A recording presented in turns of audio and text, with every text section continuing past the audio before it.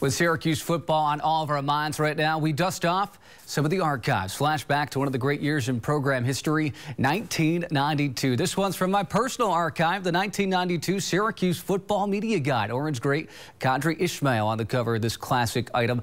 Under head coach Paul Pasqualoni, Syracuse went 10-2 on the season and won their trip to the Fiesta Bowl over the Buffaloes of Colorado. The Orange's only losses that year to Ohio State and the Miami Hurricanes, #1 ranked Miami, came to the Dome that year and beat SU 16-10 after a final second drive. So a pass from Marvin Graves to tight end Chris Gedney, who got tackled inside the 3-yard line. A true classic. Awesome stuff right there.